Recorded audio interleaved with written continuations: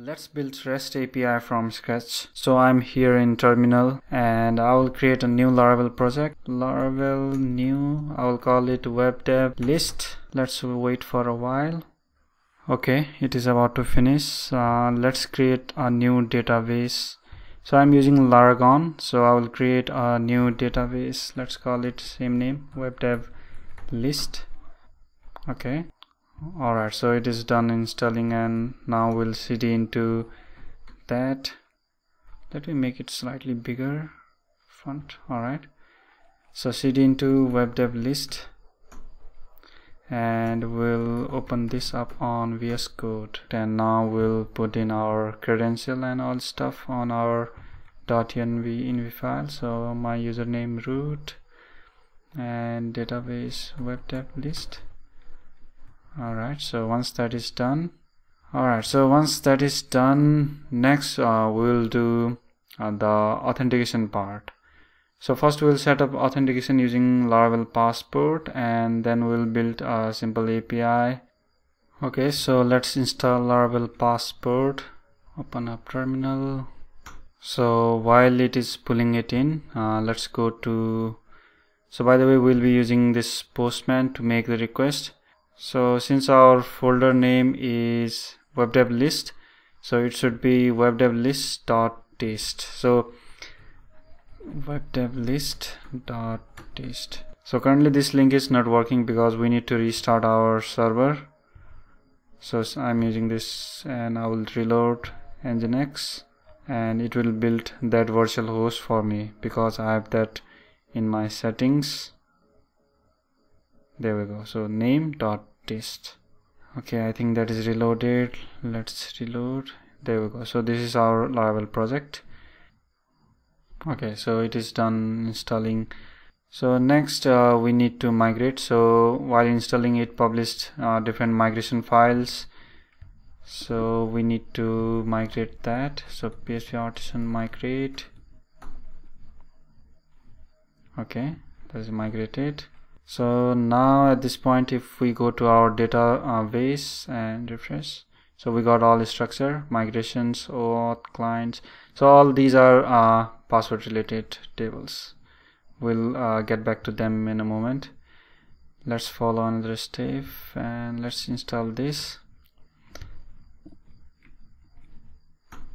So PHP artisan password install will generate client, personal access client, and password client. So these clients are used to generate the access token for our application. Okay, so if we go to auth clients, so these are basically main client that are responsible for generating token. That's it. Alright, so once that is done, we need to put this straight into our user model. Let's go to app user, and let's put in has API token, and let's import it. So we need to import that as API token. So next we need to put in this passport routes in auth service provider. Yeah. So this will give us some routes that password uses. Alright, so one final step is to tell the authentication config auth that we are using passport for our driver, API authentication driver. So passport. So that's it. Okay, that's all for installation. Now we are going to create routes for registering and login. I will create a new controller. So PHP artisan make controller. So the name of controller. So I want to put this controller inside a separate folder, API. So that's why I'm giving this name. So that will be the resourceful controller. You know what? I forgot to import that passport route, this one. So Control-Alt-I will import it automatically. This. Alright, so now make controller API auth controller. There we go. Controllers API auth controller. So that will just put this inside auth API folder. Okay, so here we will create some methods. Yeah, I shouldn't create resourceful controller, shouldn't have created that. let me delete, no problem. So we'll create first register method, and another one will be login. So both will be the post request. There we go. So in register part, first we'll validate request, so that we are getting name, email, and necessary data required to create a user. Alright, so first thing we'll be accepting is name, which is required, is also required, and we also require confirmed. So what this will does is this expects a password confirmation field. Yeah, it will be clear when we make requests from Postman. Alright, so this is the validated data. So this will give us validated data will be array of all these name, email, password, which we'll use to create user. Create user with validated data. There we go. So this will be the user, this will return the user instance, and the main part where we'll generate the access token. So access token, so we generate this by user create token and then name of token.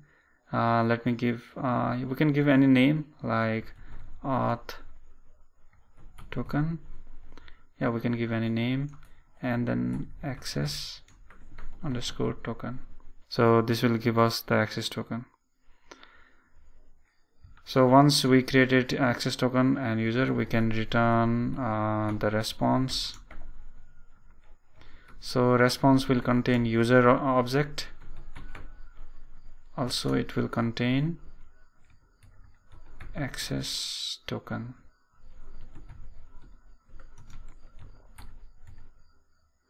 There we go.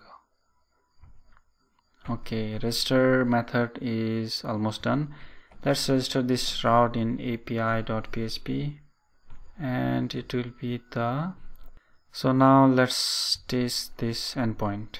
So open up Postman and then API. So since that is API route, register, so that's gonna be a post request, and we got some form data, so we'll put in name, so first user, and email. So first let's test this if validation is working or not. So let's remove the password field, and also we need to put first check this. Let's send this request and see what happens. So preview tab.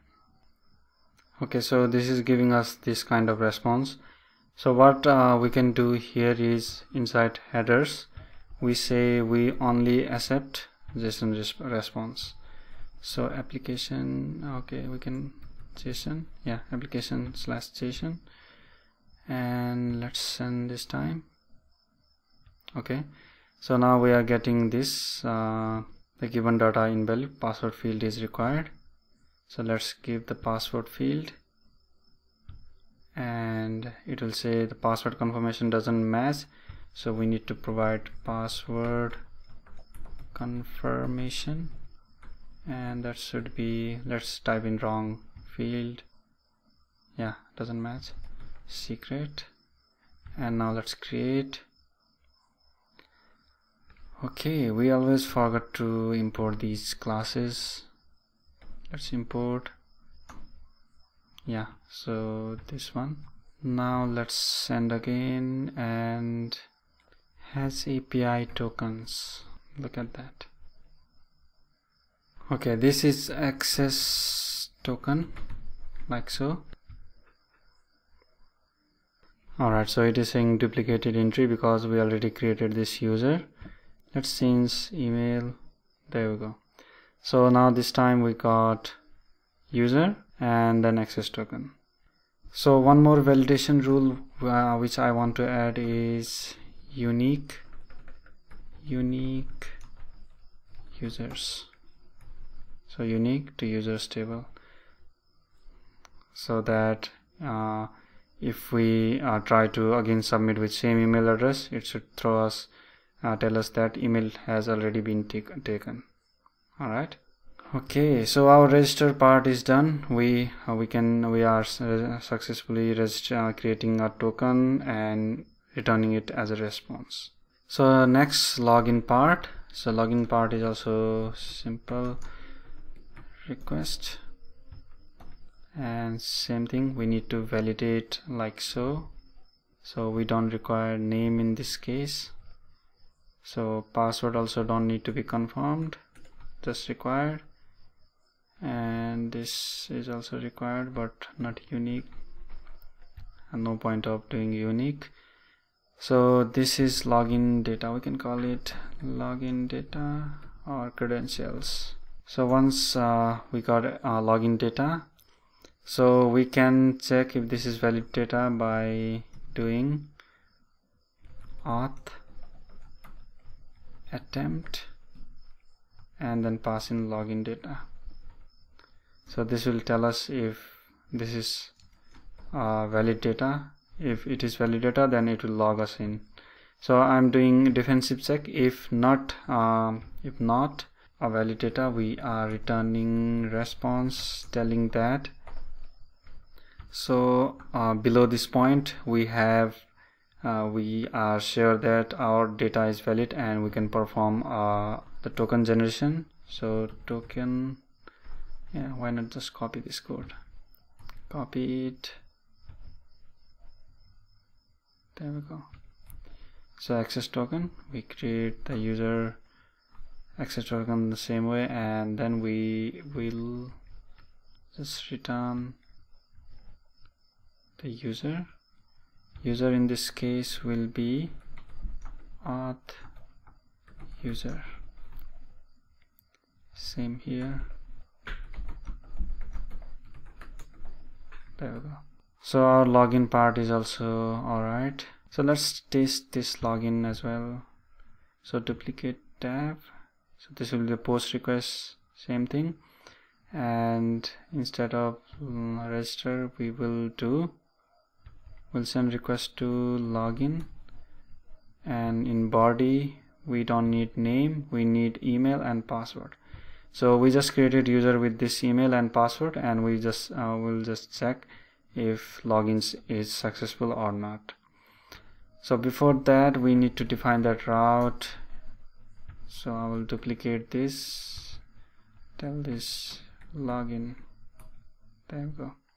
So our route defined. So I will check even by putting the wrong credentials like secret2, and let's check. Yeah, invalid credentials. So now let's put in right password. It is again saying us invalid credential. Let's check. Yeah, webdev2.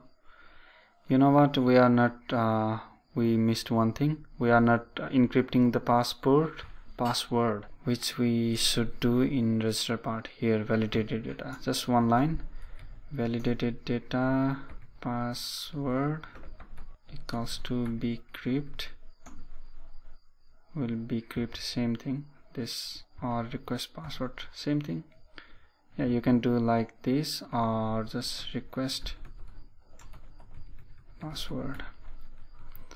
There we go. So we can get rid of these user from our database and just register once more and try logging in. So we'll register with the same name, webdev2 secret. Yeah, successful register, and then now we will try logging in with same credentials, webdev2 gmail, send. Yeah, there we go. So we are successfully logged in, and let's try to log in with different email, wrong email, and it should tell us wrong, invalid credential, which is perfect. Okay, so at this point we can log in and register the user using password authentication system.